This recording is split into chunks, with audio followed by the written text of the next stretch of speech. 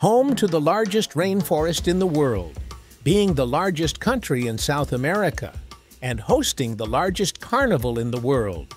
This is Brazil. Welcome to Opentiera. Whether you clicked on this video because you're planning an epic Brazilian vacation or you're simply curious about this amazing country, we're going to cover its history, people, and geography. Brazil was initially inhabited by indigenous groups. Portuguese explorer Pedro Álvares Cabral first saw the area, which he initially called Vera Cruz or True Cross, but it was soon renamed Brazil because of the abundance of Brazil wood found there. Although claimed by Portugal, Brazil was initially largely ignored as Portugal focused its trade efforts with Asia. This neglect allowed other European powers to take advantage and trespass, extracting resources from Brazil. It wasn't until Dom João III of Portugal refocused colonial policy from Asia to the Americas that Brazil was properly developed into a colony. Initially, the colony was split into areas each controlled by different leaders, but this decentralized approach proved ineffective. Therefore, Portugal decided to manage the colony from one central place. Tomé de Sousa was appointed as the first Governor-General of Brazil and established Salvador as the capital.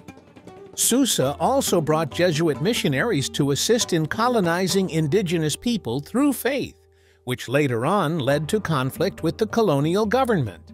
The Jesuits converted indigenous populations and settled them into self-sufficient villages. They were against slavery and protected converted indigenous people from enslavement, leading to conflict with the colonial government, which relied on slave labor for economic gain. This tension eventually resulted in the expulsion of the Jesuit order from Brazil. The conflict over indigenous slave labor was one reason why Brazil became the largest importer of African slaves.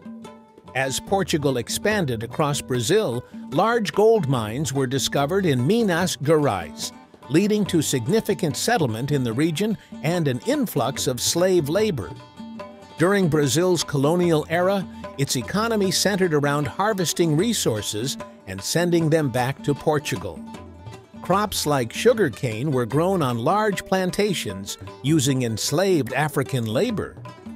Napoleon's invasion of Portugal forced the royal family and many of the Portuguese elite to flee to Brazil. Dom João VI initiated significant reforms in Brazil, opening its ports to trade with friendly nations and establishing cultural and scientific institutions such as the National Library and the National Museum. These measures modernized Brazil and facilitated its economic development. Dom João VI eventually returned to Portugal after the French left, leaving his son Dom Pedro I as regent in Brazil. Due to tensions between the Portuguese government and Brazil, Dom Pedro I declared Brazil an independent nation and became its first emperor. His rule was chaotic and his popularity declined rapidly, leading him to abdicate the throne in favor of his 5-year-old son, Dom Pedro II. A series of regencies governed until Pedro II officially began his reign at the age of 15. Despite his young age, he proved to be an intelligent and influential leader, guiding Brazil through 49 years of progress and prosperity.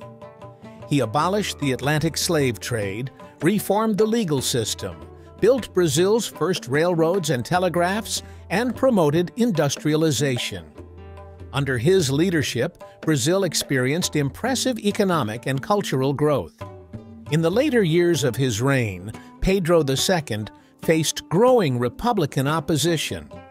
His overthrow in a military coup in 1889 marked Brazil's transition from an empire to a republic led by a civilian president, ending nearly 70 years of monarchy.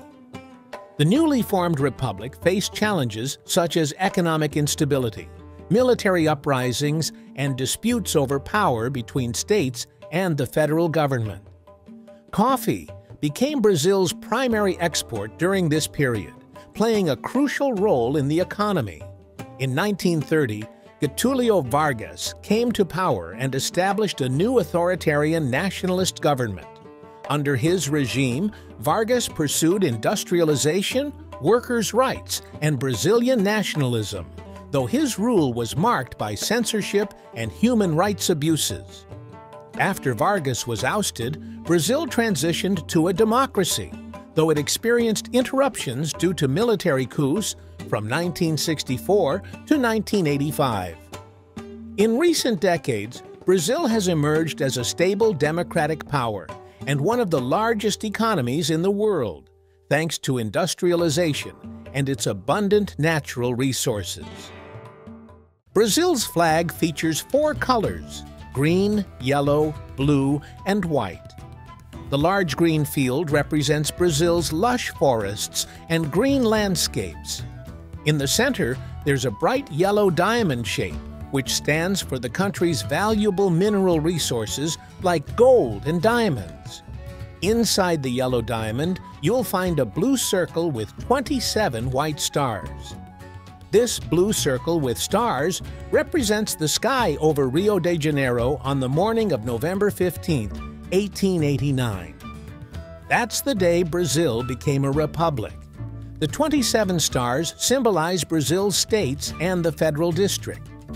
The flag's design was inspired by the banner of the former Empire of Brazil from 1822 to 1889.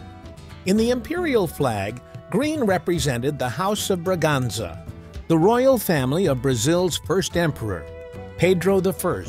The yellow color stood for the Habsburg family, which was the royal family of Pedro I's wife. When Brazil became a republic, the flag was updated to remove the coat of arms from the imperial flag. Instead, the blue circle with stars was added to represent the new republican government. Brazil is a huge country in South America, with some amazing geography.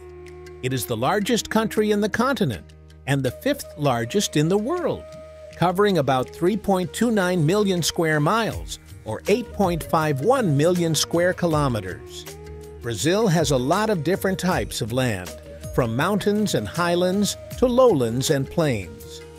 The Amazon rainforest, which is one of the most important rainforests in the world, is located in northern Brazil. Brazil's capital city is Brasília. It is a modern city that was built in the 1950s to be the new capital. Before Brasília, Rio de Janeiro was the capital city. Brazil shares borders with several countries in South America. These include Argentina, Paraguay, Bolivia, Peru, Colombia, Venezuela, Guyana, Suriname, French Guiana, a French territory, and Uruguay. In total, Brazil borders 10 different countries in South America. Some of these neighboring countries have Spanish as their main language. Others speak English or have cultural ties to France. Brazil's huge size means it touches many nations on the continent of South America. Sharing borders helps Brazil learn about and connect with the diverse countries surrounding it. Brazil is a huge country with different climates because of its size, location, and terrain. The equator runs through northern Brazil, so most of the country has a tropical climate. In the Amazon rainforest region, the climate is tropical, humid, and hot all year round. It rains heavily from November to April. Temperatures are usually between 25 to 32 degrees Celsius or 77 to 90 degrees Fahrenheit. The Amazon gets so much rain because the hot, humid air rises from the trees and rivers. In northeastern Brazil, near the Atlantic Ocean, the climate is semi-arid. This means it doesn't rain much and it gets really hot. This region sometimes has droughts, and the amount of rain can change a lot from year to year.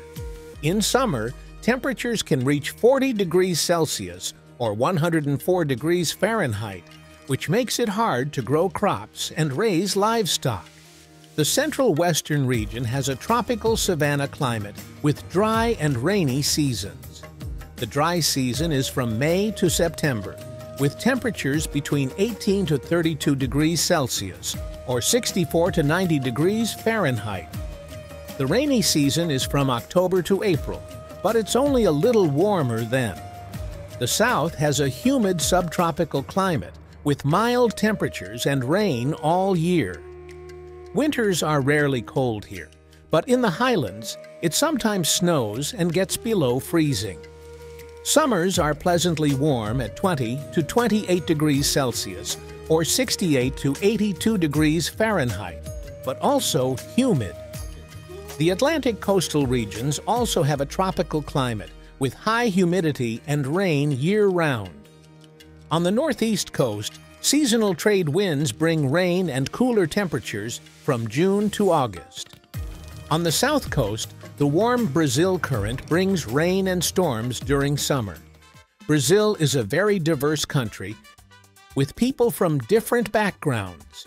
The country's history of migration and colonization has shaped the variety of people who live there today. In the 16th century, Brazil was colonized by the Portuguese, who brought enslaved Africans to work on sugarcane and coffee plantations.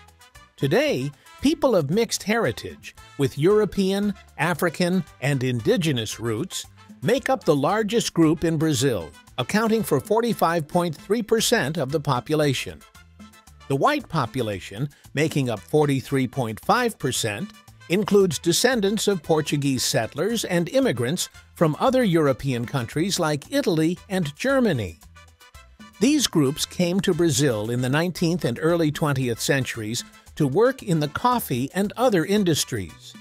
The black population, 10.2%, is mainly made up of descendants of enslaved Africans who were brought to Brazil during the colonial period.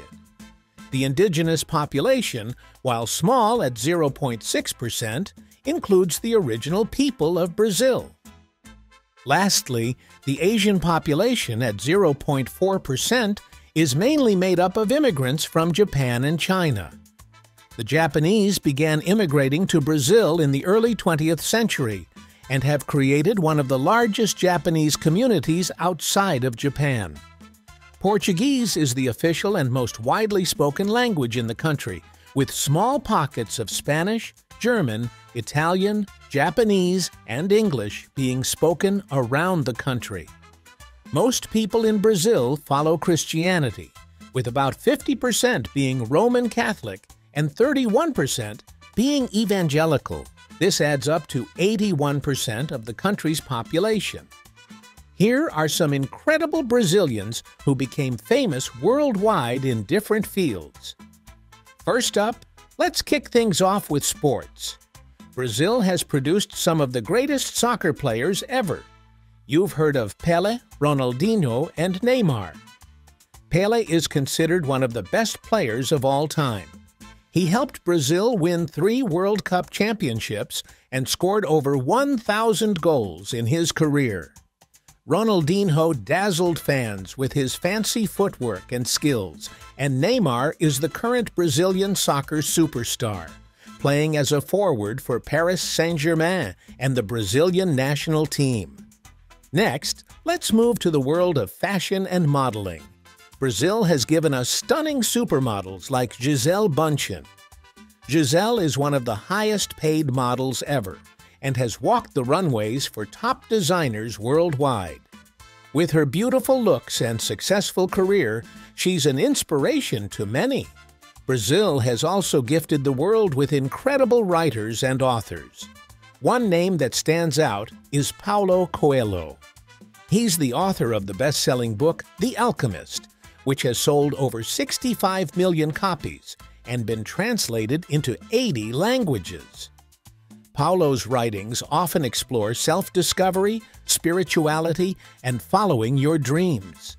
These are just a few examples of the talented Brazilians who have made their mark globally. From athletes and models to authors and artists, Brazil has produced so many incredible people who have inspired and entertained audiences around the world. So the next time you enjoy watching a soccer game, reading a great book, or admiring a beautiful model, Remember, some of the best talents may have come from amazing Brazil. From a land first inhabited by indigenous tribes and later colonized for its rich resources like gold and sugar, Brazil blossomed into a vibrant nation celebrating its mixed roots from Africa, Europe, and beyond, while cherishing its breathtaking natural playgrounds like the mighty Amazon rainforest. If you enjoyed this video on Brazil, you'll love this next one.